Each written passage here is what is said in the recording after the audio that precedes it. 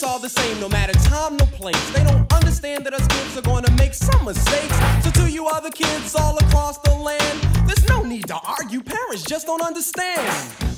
All right, welcome to episode number 8 from chapter 14. And this episode is probably going to be the longest in our series because we're going to cover 4 slides. We're going to explain what a sex-linked trait is, and we're going to go over a number of sex-linked traits, including red-green colorblindness, hemophilia, which is bleeder's disease, and Duchenne's muscular dystrophy. And we're going to show you how to do some Punnett square problems involving sex-linked traits also. Okay, so what the heck is a sex-linked trait? Well, basically, this is a trait where the genes for that trait is found on a sex chromosome. Now, what are the sex chromosomes? Remember, they're called the X and the Y. They get letters. So over here, we got a picture of an X chromosome, and we have a picture of a Y chromosome. Notice the size difference. This is the only pair of chromosomes that are not truly homologous. Notice that the Y is not the same as the X, because if they were, we would give them the same name. Oh! All right? Now, because the X chromosome is so big, we can put some genes on it. Like, for example, Duchenne's muscular dystrophy. We're going to go over that at the end of this screencast. Melanoma, which is an inherited form of skin cancer. The X inactivation center. That is going to be covered in the next episode in this series. We have a type of immunodeficiency. Kind of think of AIDS, but this is an inherited form of AIDS. It's not exactly like AIDS, but it's close. It's called severe combined immunodeficiency, or SCIDS for short. You probably have seen a show about a boy in a bubble. They would have this. Colorblindness, we're going to cover that in the screencast, and hemophilia. Now, the Y chromosome only has a few genes, and by far the most number one is this testes determining factor. Now, this is the gene that acts like a switch. It turns you from being a girl to becoming a boy. All right? Now, remember, all human beings come pre-programmed to be a girl. So remember, if you have a pair of X's, you're going to be a girl. And if you have a Y, you are going to be a guy. Now notice both sexes have at least one X chromosome, because you can only inherit an X chromosome from your mother. It's when you have the Y and you have this switch that turns you into being a guy, that's why having a Y makes you a guy. Okay? Now, sex-linked traits are often called X-linked. I like the term X-linked better than sex-linked because it's telling you exactly which chromosome it's found on. Okay? Now, they're going to show up in guys more often than girls because the guy only needs one allele for it to show up. A girl, if it's a recessive trait, is going to need 2 copies. The guy only needs 1 because how many X chromosomes does he have? He only has 1. Okay, so let's look at some real traits that are involved in this situation, and we'll show you how to fill out a Punnett square problem that involves this trait. So let's get rid of that. All right, our first trait is going to be red-green colorblindness. We're going to use blue for us. All right, now in red-green colorblindness, you can't see the colors red or green very well. So I want you to look over here. This is a test plate that's used to see if people can see reds and greens. If you can see the green 15 in this circle, you are not red-green colorblind. If all of these circles look the same color to you, then you are red-green colorblindness. So the 15 is right there. Okay? This is X-linked recessive. Now, when we're doing X-linked traits, we're usually going to list them like this. The dominant allele is going to get a superscript by the X. So this would be the dominant allele. And then the recessive allele, you guessed it, is going to get a lower letter. Oh! Okay, now we're using superscripts on this because we have to tell you which sex chromosome this is going to be found on. So that's why we have to put the X there. Okay? Now I want you to pay attention down here to this picture because this is typically the way that a guy is going to inherit the colorblindness allele. Now remember, this is X-linked recessive. It's going to show up in a guy more often than a girl. Okay, so here we've got a father. Remember, squares are dudes, and he's got a big C. So we're going to do this, okay? Big C equals normal vision, and then a little c equals colorblind. I'm just going to put CB for that, okay? Now, a normal vision guy happens to marry a girl that's a carrier because she's heterozygous. She doesn't have the trait, but she carries it to the next generation. And as you can see here, here is the colorblind son. He only needed one little c for that trait to show up. Now, they also have a chance of having a daughter who's a carrier, and that would be this girl right here, okay? So half of their sons would get colorblindness, and half of their daughters would be carriers, but 0 of their daughters would be colorblind. Now, the most common way that a girl would inherit the colorblind allele would be mom's a carrier and dad has to be colorblind. And so what would happen is that female would have 2 little c's, okay? So a Punnett square for that would look like this, okay? So there's the colorblind male. Here's the mom that's a carrier. Let's pick a new color in here. Let's go with red. Okay, so we got XX, XY, XX, XY. So there's a 50% chance of being a girl, 50% chance of being a guy. Now let's fill in our superscripts. Okay, big C, little c, carrier.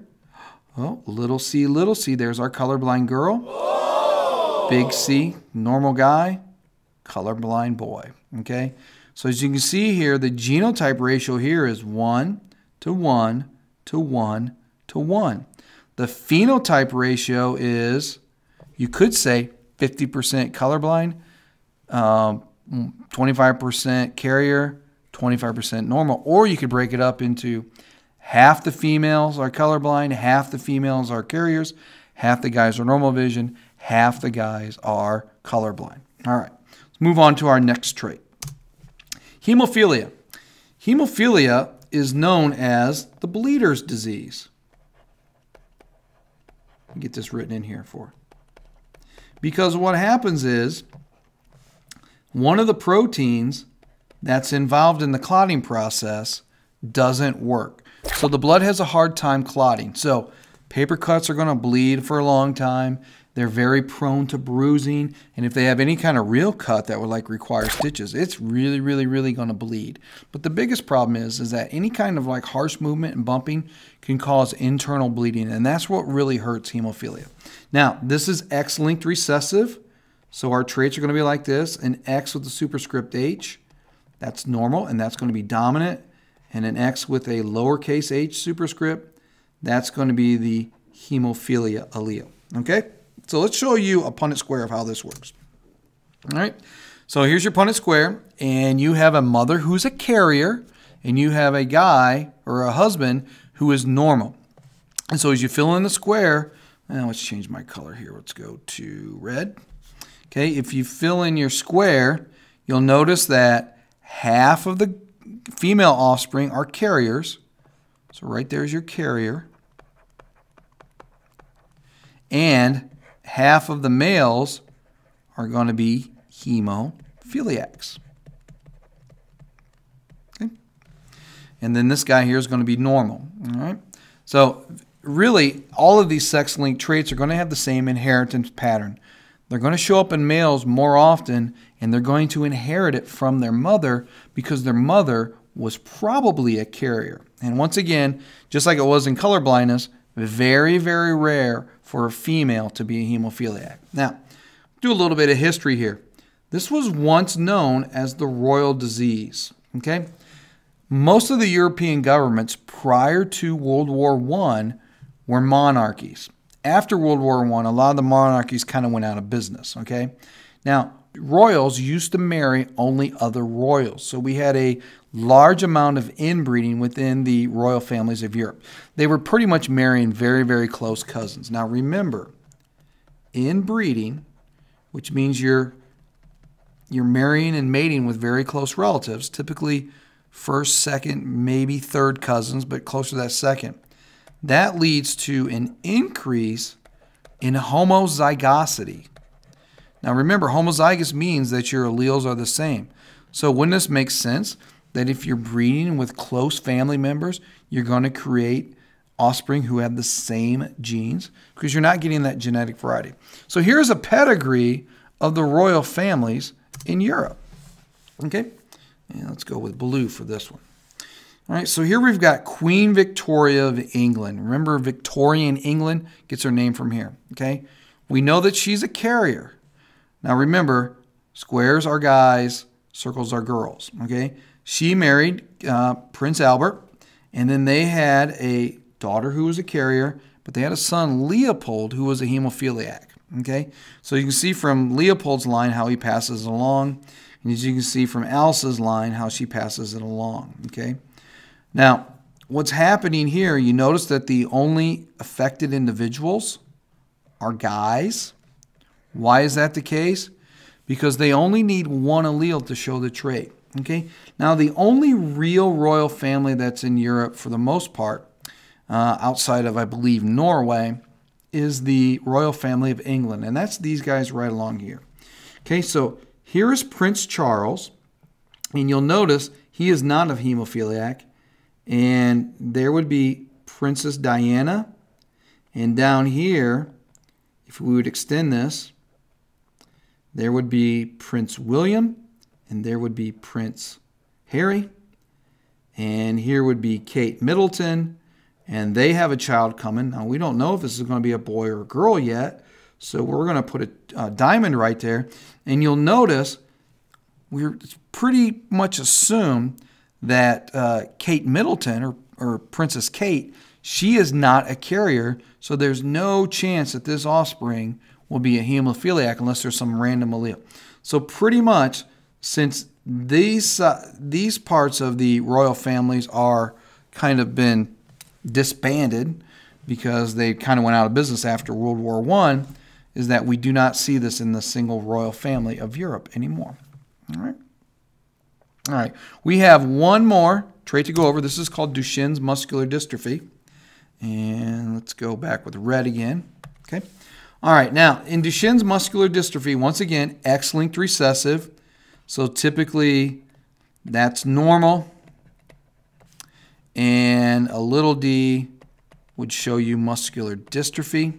Okay, now muscular dystrophy is a progressive weakening and loss of skeletal muscle. Okay, these guys eventually over time, they're not going to be able to walk, they're not going to be able to talk. And because your diaphragm is a muscle, they're not going to be able to breathe on their own. And that's typically how they will pass away. Now I want you to pay attention to this Punnett square over here. Now they did something unique here. They used a subscript, which is very uncommon. But as you can see here, what they did is just, if you have the D, that means you carry the trait. So this would be a normal, unaffected father. Once again, mother is heterozygous. She's a carrier. Remember, heterozygous females are called a carrier. And she's going to pass it on to her son. Right there's the one who has muscular dystrophy. Now, this affects 1 out of 3,000 American males. And if you ever watch the Jerry Lewis Labor Day Telethon, he's raising money for research for the most part, Duchenne's muscular dystrophy. Okay, so here's a pedigree that shows a sex-linked trait. In this case, it could be Duchenne's muscular dystrophy. Here's the mother who's a carrier. So she's going to be this. Here's a boy who has it. So he's going to be that. He has a daughter who's a carrier. And here's another daughter who gets married to a normal male, but she, unfortunately, has 2 sons that have the disease. And then over here, her sister had a daughter who's a carrier. So she could pass it on to her next generation. Okay, we're going to end this episode right here. Hopefully you figured out how we can do story problems that involve pedigrees, where you can trace the X-linked traits through a family, like on this one you see here on your screen, or on the previous screen where we had the royal families. Also, you should learn how you can use a Punnett square to show how a female who is a carrier can pass that trait on to the next generation. So, until next time, we're going to catch you on the flip side.